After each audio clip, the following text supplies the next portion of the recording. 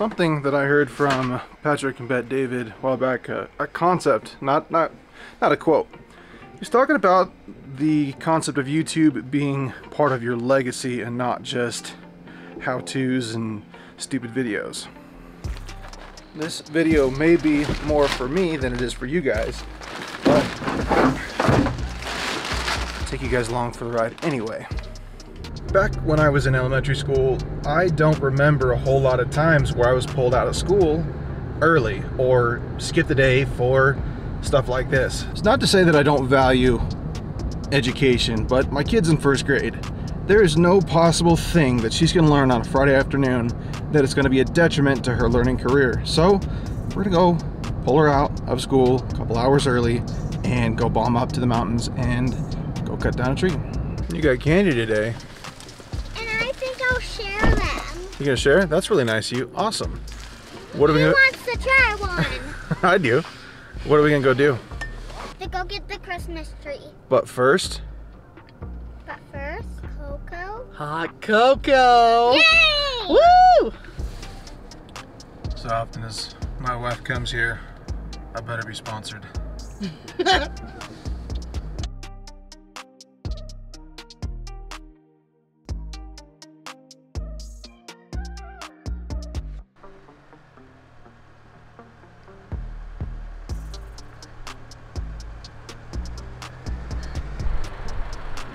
Pavement ends here in about 100 yards, and I'll throw my bleeders on, just pressure down so it's a little more comfortable for the girls. But got a little mod that I'm going to do back here in the bed for my compressor, and I'll show you guys what I'm thinking about when I go to air up later on. I recalibrated these recently, so I'm hoping that they will do their job and stop at 20 psi.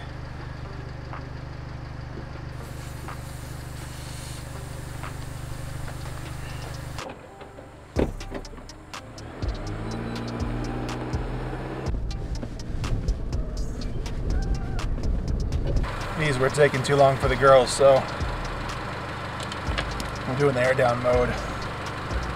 It's kind of finicky when I did the Tyrod Canyon Trail in Vegas a couple weeks ago, but I don't know if it's figured itself out or what, but it's now working. So here's something I don't understand. It's giving me a warning that I have low tire pressure.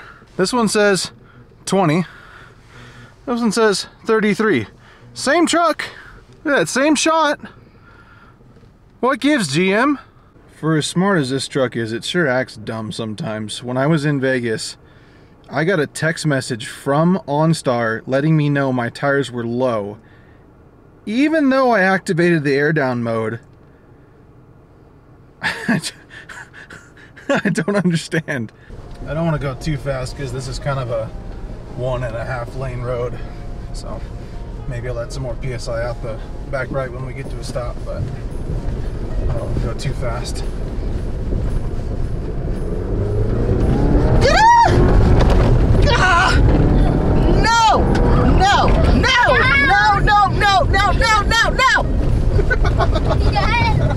Son of a gun!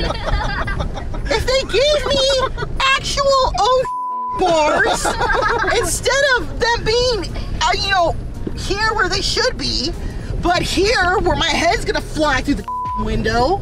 And demonetized for cussing. There's a little bit of snow. Yeah, a little bit. I think that happened last night. Nothing like it usually is. No.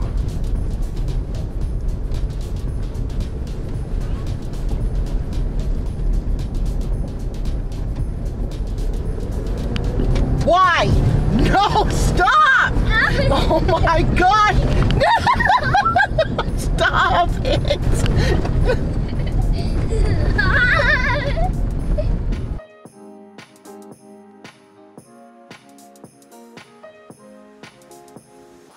Well, it looks like we hit it just the right time. We've got a storm coming in tonight. It's actively snowing right now.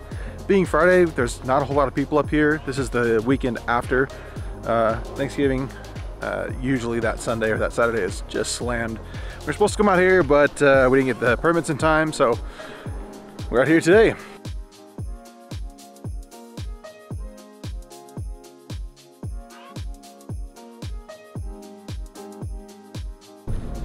Really?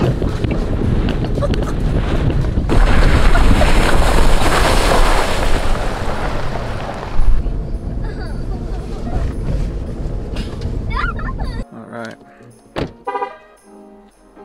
Apparently keys are still in the truck.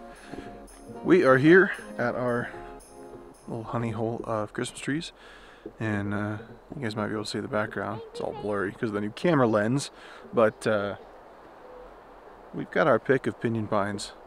There ain't nobody around here. We only passed a couple people coming in on the trail, and this valley's ours right now, so let's go catch us a Christmas tree.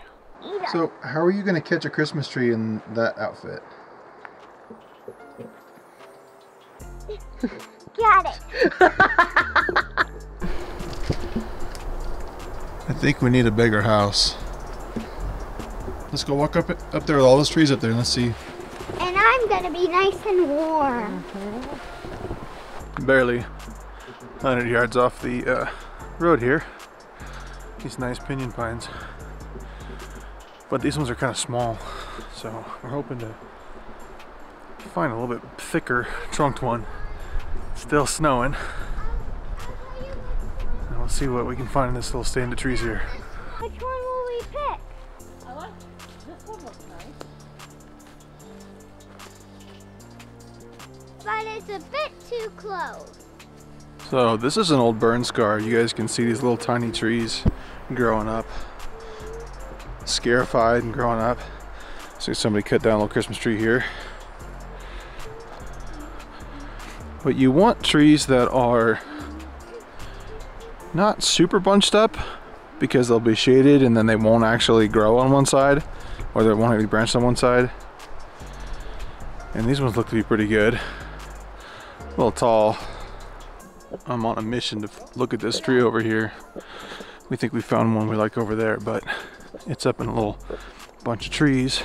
And this one over here seems to be a little bit more full. Right here. It's wider, but yeah, it's wider, but not very full. So many to choose from. I think I'm gonna title this video, "What about this one?" I told you it would take forever. Yeah? There's so many. Follow me. I saw a perfect tree. You found the perfect one? Alright, show me. All right, lead the way. Watch. So here's one somebody cut down last year. And another one from last year.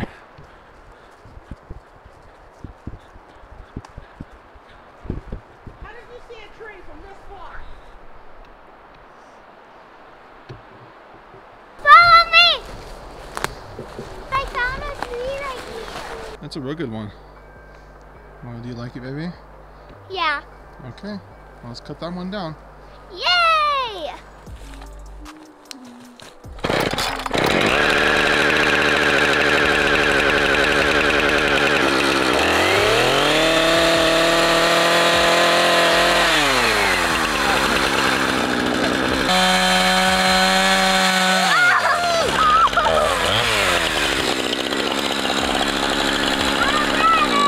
You'll grab it? Okay, Genesis is gonna grab it.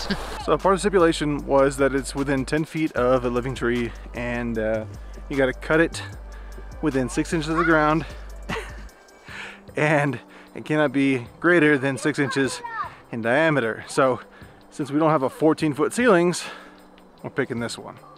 There you go. Keep going. Keep going. Okay, come on, right through here.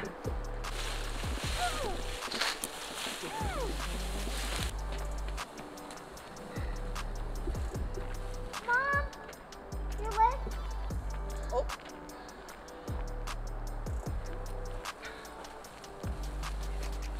All right, Here. drop it here.